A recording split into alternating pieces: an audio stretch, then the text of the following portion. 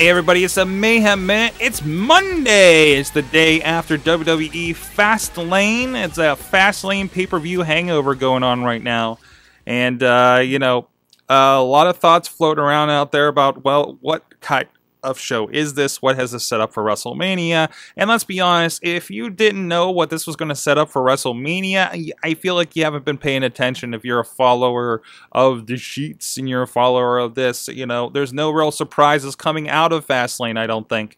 We are ending up with Roman Reigns versus Brock Lesnar. We are ending up with Sting versus Triple H. If you haven't seen the writing on the walls, we saw a preview of Taker and Bray Wyatt pretty much gonna happen at this point, right?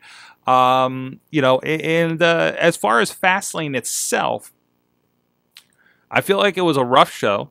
I feel like even though there was a lot of matches that I think shouldn't have been so flat, I don't know if it's partially the crowd. Crowd seemed very dead until the high spots later in the show with Bryan and Reigns, for instance, Cena Rusev, which I think were both tremendous matches. We did have a lot of talking. We had the Bray Wyatt Undertaker segment. We had the Triple H Sting segment. I think that kind of flattens your pay-per-view.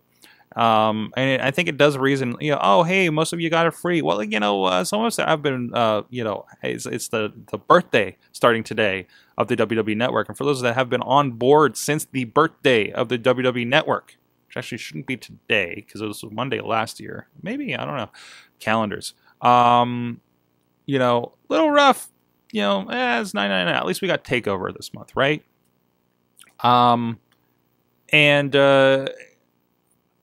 If you're a person that pays $60 for these things, I'm sorry. I am so sorry. As a big throwing money out the window at this point, unfortunately. Unless you're a really, really big fan of WWE and what they do here, which I don't think there's a lot of people. There's a lot of people, but I think there's not the significant number that should be at that point. Anyways, beyond the thing of that.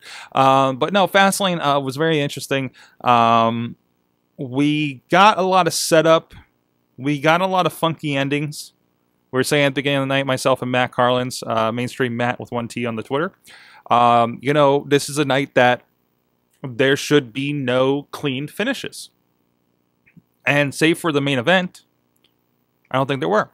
And, as far as significant matches. And even you look at Roman Reigns and Daniel Bryan, I think it served its job. Yeah, Daniel Bryan could still get kind of thrown into the three-way. I mean, let's be honest. They can find some way for that to happen. Or just to screw with Roman, right? But it made Roman Reigns look strong. I think it really was, Roman had a chip on his shoulder, especially after what was going on at Royal Rumble, especially after everything else, and I think Roman Reigns stepped up. You can say, how much of that was Daniel Bryan?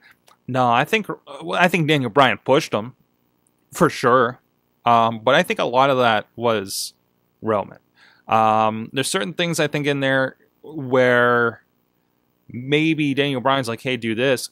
But Roman Reigns executed, regardless of who was in the ring across from him. And I thought it was a tremendous match, worthy of a main event. Think about that. Roman Reigns and Daniel Bryan was in a main event over John Cena. CM Punk didn't even get that much when he had the title. Think about that. So, let me know your thoughts on Fastlane. Let me know on these comments on Twitter, on these comments on YouTube if you're watching on there or on Facebook. And also let us know at Mayhem Show on Twitter. And we'll be talking about this so much more. We have the Raw wrap-up Monday night directly after Raw. Follow our Twitter and our Google Plus page for links to that. We do it live on Google Hangout. We also will be doing the Wrestling Mayhem Show 9 p.m. Tuesday night Eastern time. Check out our latest in the Mayhem Mania. If you want to see how the Mayhem Mania has been doing on the YouTube channel, just look for the Mayhem Mania. A little search on that page will be fine. And also mainstreammat.blogspot.com for the latest. What have we done to the WrestleMania card in our wonderful thought experiment? In the Mayhem Show, guest this week is VIP Joe Rosa will be joining us. He's a current trainer down at IWC Wrestling here in Pittsburgh and has been been a face of change, you could say. So we'll talk about a bit of that as well. Until next time, wrestling, roar.